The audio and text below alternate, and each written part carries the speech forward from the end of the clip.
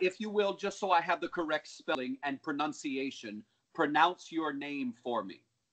Concepción Quiñones de Longo, Interim Secretary of Health. Would it be proper to call you Dr. Longo? Yes, that's what everybody calls me. Dr. Longo. Okay. So here's how I would like to begin.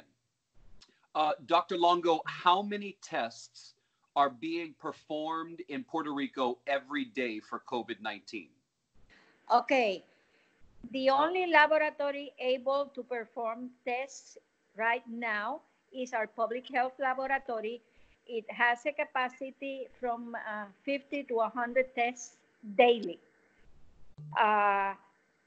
We may have a surge capacity of around 50 more, but it's limited to a top of 100 or 150. Okay, how do you decide who gets tested and who doesn't?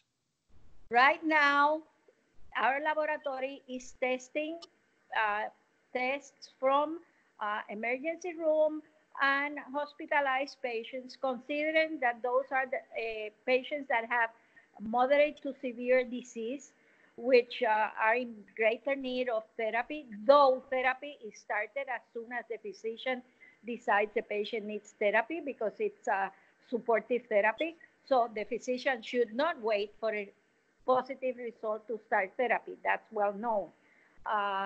We are still not performing in our laboratory tests for ambulatory patients with mild disease. So you are not testing people who have mild symptoms? Okay, that's right. Today, we are announcing that we are liberalizing criteria for testing, and we are asking reference laboratories to start testing for patients that are referred by physicians.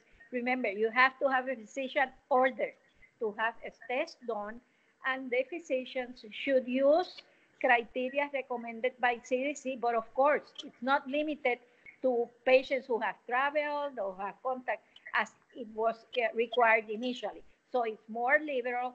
A physician should evaluate a patient, and if he thinks he needs a test, even if he has only mild symptoms, they should give a medical order for the test, and that patient should go to a laboratory where the test, the sample will be taken and sent to a reference laboratory. We are today still in the process of working with the logistic, because it might be that not all clinical laboratories in Puerto Rico are able to collect a specimen. So it may be necessary to determine this is like what it happened in Zika, where we selected several laboratories along the island that were the ones that collected the samples, were sent by a carrier to a reference laboratory, and that laboratory processed the samples and sent back the results. Okay. For the people... We will be able, with the assistance of these private laboratories, either clinical or reference laboratories, to do a lot more testing in people with mild disease.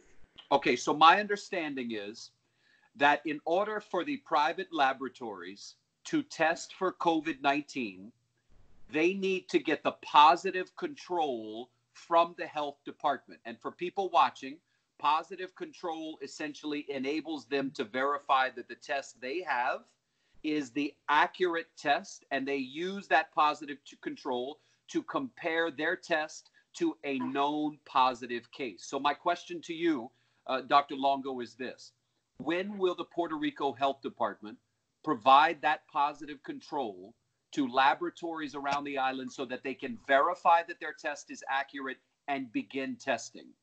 Let me tell you first one thing. The one who provides the material to validate your system to perform the test is the CDC. That's why, and this test is usually not performed in multiple clinical laboratories around the island, because this is a molecular test, and not all laboratories have the capacity to perform it. As a matter of fact, As I was telling you, most of the clinical laboratories that participate in this effort will be able to collect the sample and send it to a reference laboratory, like they do with many other tests. They collect the sample, send it to a reference laboratory. I'm not giving names because I don't want to seem promoting any specific reference laboratory. There are several in the island. It's those reference laboratories, which are few in the island, that will process the sample. Those are the laboratories that need to validate the test in their laboratories. Some of them are in the process, but those laboratories depend on material provided by a company, and it's through allowance of the CDC. And, Okay. And then they have the ability, some of the reference laboratories right now, to collect the sample and send it to the states. And they will process, like we did with Atlanta before. They send it to their laboratories in the states, and then they get the results back in 3 or 4 days. So they are able to process samples right now, but not in their laboratories in Puerto Rico, just in their laboratories in the states. One of those reference laboratories is could right now send a sample to California and have the result back in 3 or 4 days. Right, but 3 or 4 days when you're dealing with an epidemic is a lot of time to waste. So my question is, you're now running the department. So we're in a unique situation. Can you hear me? Yes. It looks like the video. There is another call in this phone. Okay. Looks like the video is frozen. That's not a problem. Okay. Okay, now you're back. So 3 days for testing can be a lot of time to waste. So here's my question. You're now running the Department of Health. Yes. I'm told there is a lab, for example, in Arecibo who can test 200 people a day. And if they can get that positive control and confirm that their test is accurate, they could be up and running and sending you the results. Do you, as the acting Secretary of Public Health, have the ability to say to the CDC, give that to us? Give that to us, and we will verify here on the island to get things up and running. I can request it from the CDC. That I get approval is another thing. Okay. Have you made the request? For that specific laboratory, I don't have the exact information, but I don't think so. Not for that one, for all of them. Like, have you requested to get the positive control? Because here's my understanding, and correct me if I'm wrong, but you have the positive control so that your Department of Public Health can do testing on the island, correct? Yes. We have our tests validated here, but it's not that we are the ones validating or authorizing other laboratories to perform the test. That is being done by CDC. Understood. But since you have the validation, can you not get the approval from CDC to share that validation with other people? I can request. I don't know if they're going to be able to provide us with that authorization. Okay. It's not my decision to authorize any laboratory on the island to perform the test, to validate and perform the test. This is being controlled by CDC. I understand. I'm very clear on that. I just want to, before we move on, because a lot of people are reaching out to me saying, David, we can help with the testing. So I'm just wondering, can I get a commitment from you here that you will ask CDC for permission to share that validation process with the labs? We are making requests to CDC daily. They have their process. I cannot vouch for what they will decide. Anything they do provide us where we can enhance our ability to perform tests, we will do. But we are still depending on this process. I know the testing process in the United States in general has been low. There have been a lot of complaints that you may well know even better than I do of the scarcity of tests all over the states. I wish I could have the decision to do these things on my own, but I'm just somebody under the government that has to follow instructions and work with the resources and the authorization we have. Understood. And I want to be very respectful, but I need a yes or no answer from you. Will you, as the acting Secretary of Public Health, ask the CDC for permission to share the test validation with labs on the island who could get up and running? I'm telling you, I can ask. You will. I don't know what the answer will be. Okay, but you will. But you will ask. Okay. Yeah, I will ask. Okay. Whether okay. I get an answer. Okay, no. That's fair. That's fair. I will also call the CDC and I will ask them myself. Okay, so let's move on. I had a doctor in Humacao reach out to me. He is from the States and he does telemedicine. And he said, yes. David, I would like to help. I would like to treat patients pro bono. I would like to offer my services, but I have been waiting a year to get approval to practice medicine here. Do you have the ability to, for example, in Washington State, the governor has relaxed rules to where medical providers from other states can come in to help. Do yes. you have and will you ask yes. that be done yes. so that people like this doctor can help? Okay, that I can answer. Yes, we do have the licensing board for physicians in Puerto Rico, and we do have what you would say authorization for emergency credentialing of physicians. They have to go through our office of the licensing board. Mrs. Norma Torres is the CEO of that office, and they have done that before for Maria or for other emergencies. There is a process where they do it quickly, but they still have to present some evidence of their credentials, which I no doubt he most probably have. There is also reciprocity with some states where physicians having a license in states. I can't remember, but it's several states. Like they can get a speedy process for getting a license in Puerto Rico. The specific details are from the medical licensing board, and right. maybe you can request the information or refer that physician to Licenciada Norma Torres in the medical licensing board. Okay, will you ask the medical licensing board to lift their requirements so that people like this doctor can start practicing for free? I think there is already that list of requirements available where I don't have the specific details, but they can access that information. No. I'm saying, will you ask them to lift it, remove it, take that away so that doctors can start? Can start on what? On telemedicine or general practice of? General practice as well. There is one thing, they still have to go through the licensing board. The difference is that they submit a minimal amount of documents for credentialing, and the process is much shorter. We use that in Maria and the physicians, but they still have to provide a minimal evidence or document.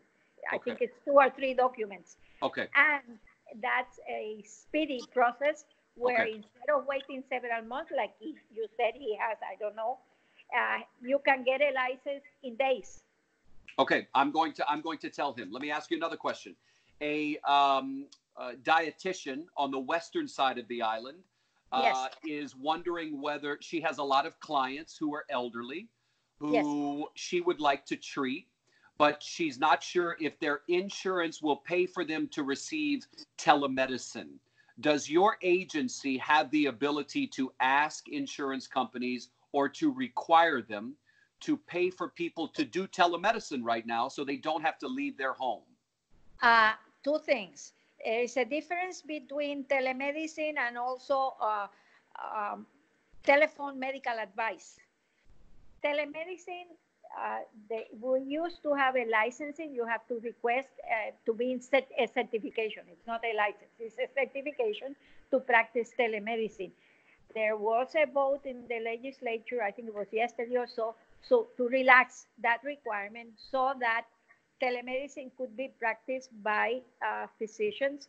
I don't know if it included nutritionists, uh, but there is still in conversations with the authorities from the government and the medical insurance companies about the process for telephone conferences, which previously where you were not doing in large amounts. Physicians usually do that for free. Patient calls and I answer a consult by phone. But since now it's going to be a method of following patients, I do understand the need to come to terms on how that is going to be compensated. I don't have a final answer. I think they're dealing with that right now. Okay, let's talk about testing. It's the one of all the questions I got. It's the thing they want to know the most about. So let's go back to this. How many tests are you doing a day? Remind me again. Right now, we have the capacity. We are doing now, right now, 50. 50 a day. Okay. 50 a day now. We can do like 100 and may increase our capacity to 150. We have not gone to that up to that level yet. Dr. Longo, what is your aim? What are you trying? I mean, 50 sounds so low. I mean, it sounds so low. So what are you doing to ramp it up? Okay, that's what I was telling you, that we are opening for reference labs to start doing testing.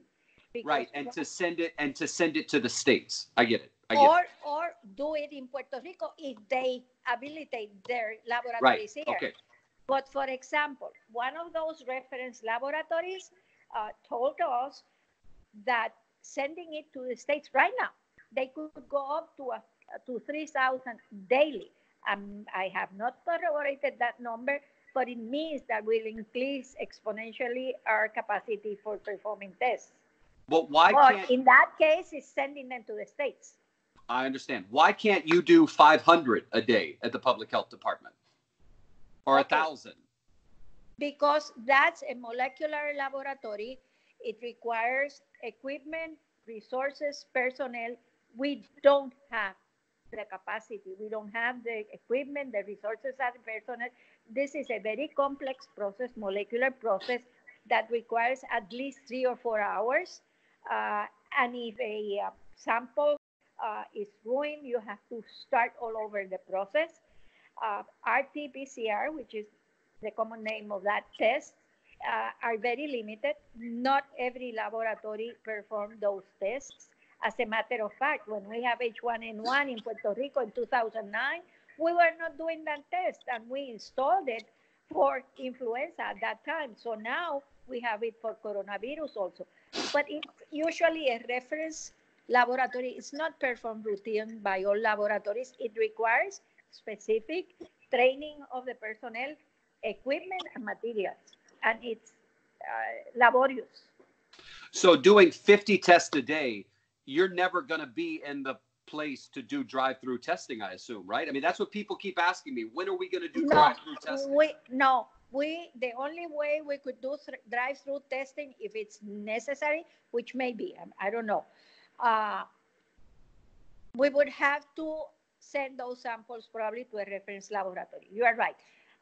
We are aiming to perform more tests in sick patients that require medical hospitalization or treatment in the emergency room. Those patients that were concerned that will go drive-through would be patients that are asymptomatic or have mild symptoms. In medical terms, they are not our first priority. Our first priority is treating patients that have symptoms and that are sick, that may require hospitalization. Now, you and I both know that someone who's asymptomatic can carry the virus and be shedding it as they move about it and that kind of stuff. So the best way to prevent contagiousness, especially right now where we want to break that chain, is stay at home and keep your social distance. Prevention. And prevention is not testing. prevention is keeping with the universal precautions of preventing contagious diseases, especially respiratory diseases. The governor of Puerto Rico has been a leader in terms of issuing the strictest curfew compared to any governor or anywhere in the United States. So I wonder, did she ask your opinion on how strict the curfew should be, and what did you tell her? I was not the only person involved in that decision. I was part of a group where we had experts in different fields, respiratory people, infectious control, the epidemiologists, and different persons from the agencies especially health agencies in the government. And that was a recommendation from this group of people for the government.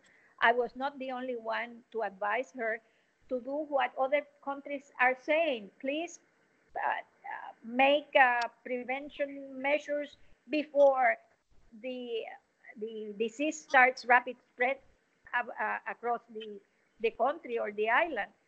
So that's what we are trying to do. Now Spain and Italy are saying we wish we had enacted these strict measures of prevention earlier. And we know it will not stop spreading quickly or totally, but it will slow the spread of the disease, giving us time to be able to provide health services to those that get really sick. You may have known I interviewed Dr. Fernando Cabanillas about a week and a half ago. He had a patient. He asked the health department to test. They said no. They finally did after we did the interview, and the patient was positive. Can you help me understand, take me step by step, the process by which a practitioner has to go through in order to get their patient tested? Who does the doctor call, and who is the person that says, I approve your patient to be tested? Initially, that was through the epidemiologists in the Department of Health. Now, I was telling you that the physician can use his or her medical criteria following certain recommendations and or give a order for the test and send the patient to a lab to have the sample taken, and that sample will be processed through a reference laboratory, preferably for ambulatory patients with slight symptoms or no disease apparently, but the physician taking care of that patient, the one who has to make a decision. And I do feel or think that those physicians will be prudent enough to send tests for patients or persons that really need it. If you sneeze one time, it's not necessary to have a test. You really have to have symptoms that physician considers you are either already sick or at very high risk of getting sick. But that physician should also orient that person that the first measure, either for preventing spread to your own family, to your the people you work with, is being isolated. Stay at home, especially if you're sick or with symptoms. Right. Then decide if your symptoms are getting worse, get medical assistance. If it's a slight disease or symptoms, your physician might recommend you to stay at home with supportive treatment, like taking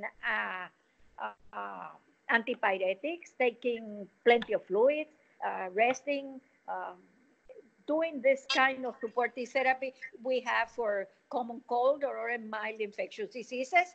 And he may say, well, you are sufficiently symptomatic that you should go to the emergency room because you might need hospitalization. And that is that we are trying to prepare to have people that have been identified by physicians that go to the emergency room and need care. And we want to preserve our hospital facilities for patients that they really get sick. I understand. But there are doctors who have said they have requested a test but were denied. So my question is, once the doctor requests a test, who is the one person authorized to say yes or no? Right now, we don't require the authorization of the epidemiologist as we requested before. Okay, so that's a big change. So the Oh, yes. epidemiologist, okay. Okay, that's what we were telling you. We are not expecting the epidemiologists to say you have to have. Of course, it's easier if in this case we are performing tests at the health department. It's easier if that hospital or emergency room notifies the Department of Health because they have to get the test tube and the for the kit for the testing and then But how send do it you to. prioritize? You only have 50 tests that you're doing a day. So how do you prioritize if 100 doctors call you? Because we are in the Department of Health, as I was telling you, we are accepting calls from physicians that have patients that need hospitalization in the emergency room of the hospital. We are not taking requests from physicians that have patients that are ambulatory.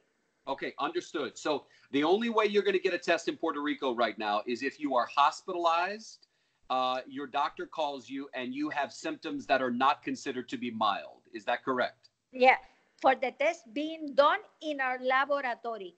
But that person may go to the laboratory, have a sample, and the reference laboratory will process it. If that reference laboratory has the capacity to do the test in Puerto Rico, for the better. If not, that reference laboratory will have to send that sample to the States. How many laboratories have the ability to test and send samples to the States? Right now, that's a reference test, and as far as I know, only 4 reference laboratories will get, this happens daily. All laboratories in Puerto Rico have a contract with a reference laboratory. And there are like 3 or 4 that everybody knows. I'm not mentioning names, but everybody knows to whom I'm referring. So these laboratories, when they get a sample, they send it to this reference laboratory that is the one that processes it, either in Puerto Rico or in the States, because it happens with other tests. Okay. Reference laboratories for genetic tests, for cancer tests. Right. Some of those they process in Puerto Rico, and some they still send to the States. Do you have a process by which those reference laboratories, once they get the results back, can notify you of how many positive cases there are? Yes, that's what we call the epidemiology vigilance. There is a system where every laboratory that gets back a result that is positive must notify the Department of Health. As a matter of fact, there is a email that we have sent a letter to circular letter to every laboratory that's the email to where they must send positive test results, because we need that to get the epidemiology data. And we need it because right now we don't have much epidemiology specific information, because we don't have many tests. So that will really enhance our ability to determine like where there are hot spots of disease, and it will help us to try and reinforce vigilance or prevention measures in that area. That's usually how epidemiology works with epidemics. How many positive cases? David, excuse me, you have 3 more minutes. Okay, all right. How many positive cases do you have on the island right now? Right now, positives is 5 for sure. 3 of those were tourists in ships. Then the other 2 had contact with somebody from outside. We have 9 negatives, and I think we have 5 that we are expecting results. I think 3 or 4 of those we are still expecting results from the CDC, which has taken more than a week in giving us results. So, sort of wrapping up, what are you going to do to ramp up? I mean, 50 is not good. So what are you going to do to ramp up? Because you're sitting on an island. You guys are essentially stuck there together. You've isolated everybody in their home. I know you just took the reins. Yes. So what are you going to do? I mean, 50 is not a good number. Okay. Very important to realize that you don't need a laboratory result to start treatment of the patient, which is the important thing here. Physicians know that when you make a diagnosis of a disease, It could be flu, it could be coronavirus, or any other, be it respiratory or whatever, a contagious disease. You need isolation, and you need, in this case, not having specific therapy, supportive treatment. And supportive treatment, when in the hospital, means IV fluids, um, antipyretic drugs for fever. You may need oxygen. You need a follow-up in the ventilation of the patient. And Yes, ma'am. I hear. Yes, ma'am. No, I hear you. But is getting more testing your top priority, or are you basically saying to me it's not going to happen? It's our priority is trying to get these references laboratories to help us increase the testing. Definitely. As a matter of fact, one of these reference laboratories said they could even increase to 20,000 a day, which I really personally doubt. But it may be a lot more than what we are able to do in laboratory, and we will rely on that. Right now, they will have to send it to the States, but we hope that they validate their process, and they may be, in the next week or so, be doing the test in the island, which would be of great help, because it may mean that results may be back in 24 hours. Right. Our laboratory is sending results in 24 hours. Good. Okay, so we're done. I'm going to call the CDC to ask them about the process of validating the positive control, to let the laboratories here on the island start testing and getting results there. And I'm going to check back with your agency, because I know you said you will ask the CDC, and I'm going to check back to see what you get on your end. Okay. Dr. Longo, nice to talk with you, and thank you for the time. Okay, thank you. And I'm glad to inform the public. I know they have a lot of questions, and it's difficult to answer all of them, but we are trying to provide the more information we can.